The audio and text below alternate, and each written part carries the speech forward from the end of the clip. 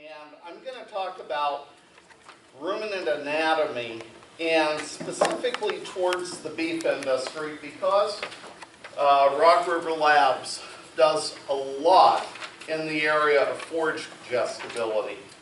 I chose to focus this on forage, but I will be glad to address questions on grains as we go through. I'm going to tell you how I came up with this talk, basically. About 15 years ago, I was deer hunting with a group of farmers from southern Ohio. And I was working with a rumen microbiologist that was really interested in rumen protozoa. And so every time we got a deer, I gutted it and immediately took a stirred up rumen sample for protozoa. And what I learned then was that when we give talks to people, most farmers have never seen the inside of one of their animals. That was my main thing. None of them had ever seen the inside of a rumen before. And several of these people who I was hunting with had small dairies, 80 to 100 cow dairies. And so at that point in time, I switched the way that I teach ruminant nutrition, and I teach beef production at Ohio State. But I've switched the way that I used to do things, looking at charts, and just try to bring things down to the level of what I learned in rumen microbiology. Back in 1914, my PhD was actually looking at the rumen microbiology of stressed ruminants, of feeder calves that had just been weaned. And so I care a lot about anatomy and physiology, but I'm not going to show you a lot of data. I'm going to show you a lot of pictures and some data and just things to keep in mind when you're working on farms. Because I think we all look at feed samples and we have to keep two things in mind. Number one, when we're working with adding grain to forage diets, we talk a lot about in dairy on feed intake, but when we're in the beef industry and we're using those exact same diets to get the most efficiency, we talk about bunk management, about reducing acidosis by not keeping feed in front of an animal at all times. We also, when we're talking about grain and particle sizes of starch, we've got to remember that pH is a log scale. So going from a pH 7 to a pH 6, at a pH 6, there's 10 times more hydrogen ions in that rumen at a pH 6 than at pH 7. And at a pH 5, which we get in a lot of diets, if we look at time, especially with finely ground corn, if you do a pH of rumen contents an hour and a half to 2 hours after feeding, you can get a lot of pHs that are way below 6. And a pH of 5 has 100 times more hydrogen ions than a pH of 7 because it's 10 times 10. So having set that as a background, I'm going to try to run through relatively quickly ruminant anatomy and carbohydrate digestion. It's really, really important because we can't forget, and even though this is old data, that just harvested feeds for a beef cow operation, which is basically forage, are about 60% of total feed costs, or total costs of that cow for a year. When I am giving this talk, I also want you to, shoot, the graph didn't really show up. That's never happened before. The peak, oh here it is, it's really, really light. The peak nutrient requirements are from calving to breeding. Now if we assume that these animals are calving roughly March 1, what we have to consider is that the peak time for nutrient requirements for this cow is occurring when we're feeding hay in a beef operation in this part of the world. So I am going to explain the 4 stages of production to beef cattle here But between this period of time and the 6 weeks prior to calving, that's when colostrum is formed. So the efficiency of the offspring is set. From a growth standpoint in beef, in this last third of gestation, that's when those muscle cells are actually going through hyperplasia in the fetus, and the number of nuclei in a skeletal muscle are being put down, and that's being determined genetically during that last third of gestation. So all of these critical things for a beef animal are occurring during the last third of gestation and through breeding, primarily in many parts where they're still on hay. This is the most important slide I'm going to show you today. It is the hierarchy of nutrient use, and it goes maintenance, development, growth, lactation, reproduction, and fattening. Every day, nutrients are used in this order. If you look at growth coming behind lactation and these maintenance and development costs, the reason we have lactational lamb estrus with high-producing dairy cows a lot of time is because if you are not meeting their nutrient requirements and their feed intake cannot meet those requirements, especially with high-producing dairy cows, they won't cycle. The same thing happens in beef cattle, but not necessarily because of high production. A lot of times it's because of poor nutrients, just poor feed. So a lot of what I'm going to talk about today when we look at partitioning of energy, I'm not going to get down in here into the stuff that real smart people like St. Pierre and Weiss talk about. I'm not going to talk a lot about metabolizable energy. I'm not going to talk a lot about net energy, because in the beef industry, ironically, we don't get enough digestible energy to even worry.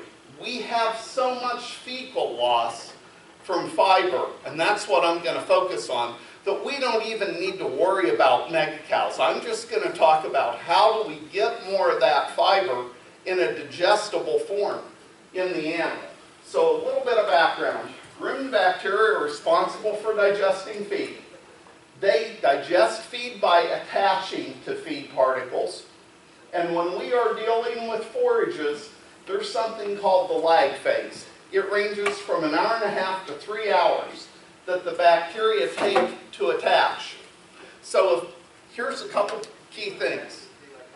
They attach to a wetter feed faster than a dry feed because rumen bacteria are facultative anaerobes.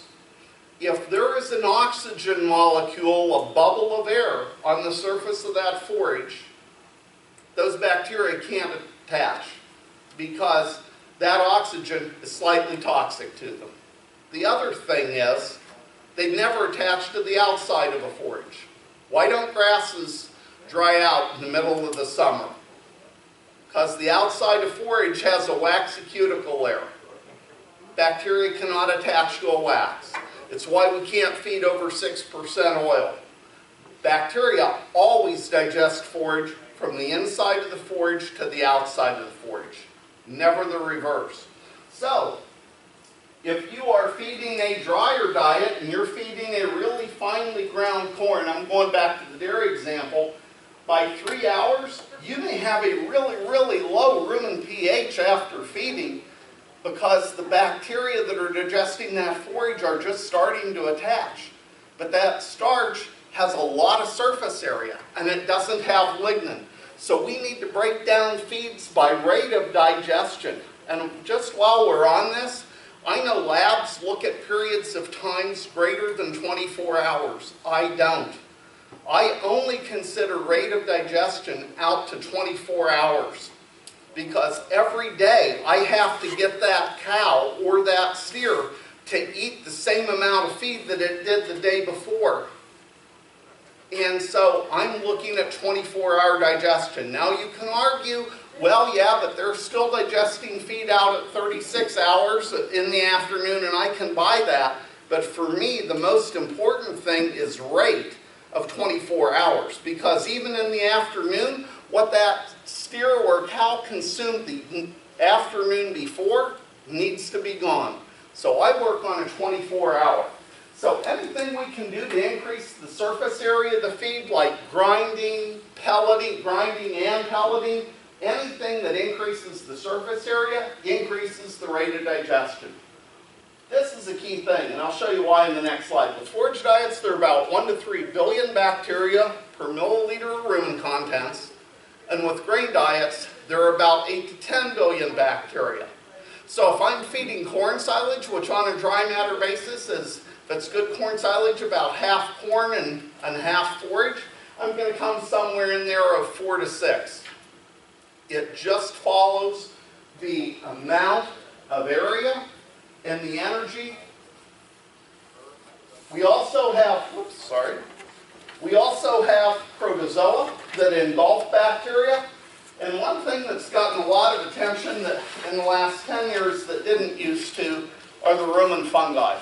And I really think that from the standpoint of increasing forage digestibility, especially with dry haze, we need to pay attention to these fungi.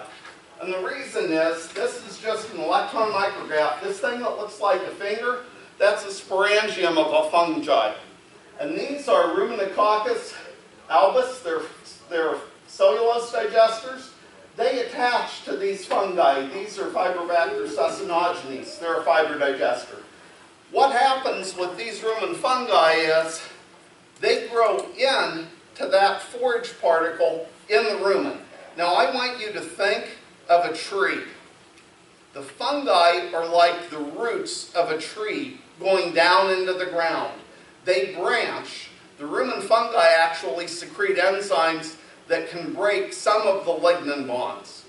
So they're the only organism that secretes an enzyme that can break that lignin hemicellulose bond. They break about half of them. But they carry the bacteria down into the forage. This is a picture of forage at 0 hours, 6 hours, and 20 hours after being put in an in vitro system with bacteria. The digestion, just to show you visually, occurs from the inside to the out, not the outside to the in. One day I got bored and I started thinking, well, let's look at these number of bacteria. I got a forage diet and I have about 3 billion bacteria per milliliter. Or I have a grain diet and I've got about 8 to 10 billion bacteria per milliliter. Well, in my cattle, I've got about 15 gallons in the rumen. Well, if I've got a forage diet, I've got about 170 trillion bacteria in that rumen at any one time. If I've got a grain diet, I've got about 454 trillion bacteria. There's a reason I'm showing you this. The bacteria themselves provide 55 to 80% of the amino acids that are delivered to the small intestine that are used to meet the protein requirements of that animal. So what the concept I want you to get here is, in a feedlot diet, I very rarely have a problem with a deficiency of protein. As long as that diet's digestible and as long as I formulated that feedlot diet for somewhere around 12 or 12.5% protein, because there are so many bacteria per milliliter, I have pretty good protein supply to the small intestine. With a forage diet that has only about 40 to 50% digestibility versus a grain diet with about 95% digestibility, I've got a lot less bacteria. So if I want to improve the animal's protein status, I have to increase surface area of cellulose that's being blocked by lignin. I have to do things to increase the potential digestibility of that forage. It's one of the biggest problems that we have here in the eastern United States. Even though, compared to western forages, our forages have a lot more protein, what they have is they have a lot of lignin as well. And so I am very, very liberal on my protein supplementation to cows. Also have to remember that all protein in the rumen is broken down to ammonia before it's used by the bacteria. So I don't have a problem with urea in a beef cow diet. I don't have a problem with slow release urea. I love soybean meal. All soybean meal is a slow release urea on a forage diet because it's 80% available in the rumen. I love corn gluten feed in a beef cow diet on forage because it's 60% available in the rumen. I hate distiller's grains on a forage diet because it's 2/3 bypass. So it may provide some amino acids to the animal, but it's not going to provide ammonia to the rumen bacteria so that they can multiply and digest the forage. That's my main point, okay? Now, rumen contents average 88% water, 12% dry matter in beef cattle. I'm not going to say the same things for those dairy cows that are eating a really, really high percent of body weight. Okay, when you start getting 40, 50 pounds of dry matter in an animal, this goes, I've seen rumen contents as high as 24% dry matter in some dairy cows. But in beef cows, where we're talking about 2 to 2.2% of body weight, the average is 12% water. Or I'm sorry, 12% dry matter, 88% water. So I ask you a question. What happens if the pond is frozen? This is what I want you to start thinking about. Now, this is going to be a very down-to-earth talk. But I went to school because I grew up in Jefferson County. In Jefferson County, the houses are on the top of the hills because that never floods. And the ponds are on the bottom of the hills because of gravity. My job in high school and junior high was take the spud bar out every morning before I caught the bus, go down to our 2 ponds, break the ice. It was a race to see whether I would die on the ice because the cows came running. Because if a cow is looking at ice and that water is open, they're going to drink 5 gallons at that time. They're going to drink another 5 in the afternoon. So let me ask you this. I've got a forage diet that's dry, it's hay. It takes 1.5 hours to 3 hours for that lag phase for the bacteria to attach. And then in many beef situations where the water that they're drinking is not warmed and they drink once or twice a day, they're putting 5 gallons of something that might be 34, 35 degrees in to a system that they have to bring it up to 101.5. Bacteria don't divide and they don't digest feed when that rumen's 95 degrees. They work at 101. They don't work at all at 80. So I'd ask you, how many hours a day do we lose in beef cow production by not giving water that's in the 40s or low 50s? It's a tremendous amount. We don't have that problem in many feedlots because we have to keep those automatic waters running. And that water's turning over. You take the water, even in like a Ritchie type of water, it's still going to be in the 40s because it's constantly coming in there. Okay? Just keep that in mind. Another thing, every 1 pound of dry matter requires 7 pounds of water. That's what 12% dry matter, 88% water works out to. So, if I have cows and the dry matter intake is really low, maybe it's because of water. I've been in feedlots that have done expansions, and one of the biggest things I check with cattle feedlots is stray voltage. Take a voltage meter with you and put it on the water cup in a feedlot if cattle aren't gaining. We're not talking large amounts of voltage. Just a very small amount of stray voltage will keep cattle from drinking. They will only go there when they absolutely have to. I told you, this is brought down a lot from Bill's talk. I asked Bill all the science questions, okay, just so we're clear here. So, we have a lot of things that impact the rate of digestion then. How finely ground is the forage? How wet is the forage? Is the water at an appropriate temperature? We're trying to get maximum production. What happens in a drought? If you don't have water development, where do cows stand in a drought? In the pond. There's something called total dissolved solids. Look at the water in a pond the next time you're on a farm in the middle of the summer and it's really, really hot and the cows are in there. See if you can find some clear water. Or if those cows are drinking muddy water. The problem is something called total dissolved solids. The inside of that rumen is filled with papillae that are responsible for taking those VFAs and absorbing them into the bloodstream.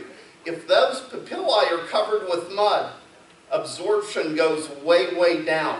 Total dissolved solids more than 5,000 parts per million should not be used for pregnant or lactating cows. And when you get above about 7,000 parts per million, you can kill cows for nothing other than water with high level of total dissolved solids. This isn't necessarily a heavy metal problem. It's screwing up the inside of the rumen problem. These are a picture of relatively healthy papillae. They ought to be about 3/4 of an inch long. This is from the bottom of the rumen. This is the reticulum, also tripe. If you're ever in France and you want a delicacy, I advise you to eat tripe. That's what this is. I've never had it. I'm advising you because I want someone to come back and tell me what it tastes like. Okay, I could never get past that. It's kind of like I used to love liver and onions too, and then I took a 700 level biochemistry class, and I haven't been able to eat them in 34 years. Okay. This is really important though, because look at the size of particle that gets trapped, about the size of a particle of corn. You don't go out even on a beef farm and look at a pile of manure and see forage particles 3 inches long. They've got to break it down in order to eat more. So my question to you is, how much energy does it take to get this down to this in a rumen? What's the particle length in a dairy? People are very picky on particle length in dairies, but they're not in beef operations. The best piece of equipment, to me, that's come out in the last 10 years are chop cut balers. I did in my second year of a study that we're doing down at the Jackson Research Center looking at cows in mid to late gestation. Only difference is using a regular round baler or a chop cut baler that takes it down to about 5 inches before it goes out into the feeding pad. The cows that were on chop cut hay last year gained 22% more than cows that were on long stem hay. We're going to talk a little bit more about that here in a second. But I'm going to make you sit through 3 minutes of chemistry. I'm not going to go over 3 because I learned chemistry 1 minute, took me 1 semester. I only took 3 semesters of chemistry, so you're getting a 3-minute talk. This is glucose, the sugar glucose. This is starch. This is cellulose. The only difference between starch that has an alpha linkage and cellulose that has a beta linkage is how these are linked. What I want to tell you is we worry about cost to feed. We worry about feed particle size. To the rumen bacteria, they either look at these kind of linkages or these kind of linkages. And if you've got a cow that has never ever seen grain, on a farm that has never seen grain, only 12 to 15% of her total bacteria are cellulose digesters. Because all those cellulose digesters do is they cleave these long chains of glucose, and this would go on for about 10,000 more glucose units and branch up and down. They break them down into smaller sections. The majority of the bacteria in the rumen use either 1, 2, or 3 glucose units. If you've got an animal on the other side that's in a feedlot, only 12 to 15% of the bacteria in that rumen are pure starch digesters. They break them down into 1, 2, or 3 glucose units. It's an amazing system because we have a lot of flexibility of what we can feed. Now, I'm never going to tell you to do this in practice, but I took 240 newly weaned calves about 25 years ago, brought them into our research feedlot down here in Worcester, and started them day 1, not creep fed, on a 100% grain diet. I managed the amount of calories that I gave them. And I brought them up on feed very, very slowly with whole-shelled corn. And over that 28-day period, I did not have a bloat death. I did not have any obvious acidosis. They gained over 4 pounds a day. Their efficiency was around 4.2 pounds of feed per pound of gain. What I'm telling you is that when we make recommendations on the farm, we make very conservative recommendations because those people don't weigh out everything precisely. But my message to you is the system has a lot of flexibility. If we don't give too fine a particle size and we control the amount of calories that an animal's given, we have a lot of flexibility. This is another important slide. And if I have a 100% forage diet, I want you to turn around and look at the laughter in the back of the room. Jeff McCutcheon, who did his PhD with me, and my daughter are back there going, my God, he's breathless. He's trying not to run over. Ha, I'm on time for me. If I have a 100% forage diet, that animal in that ruminant, it's going to produce about 70% acetate and about 16% propionate. If I go to a 20% forage, 80% grain diet, acetate's about 50%, propionate just about doubles. Folks, this little graph here, this is why we feed grain in feedlots, because propionate just about doubles. Because what happens with that is acetate only goes for subcutaneous fat, seam fat, and milk fat.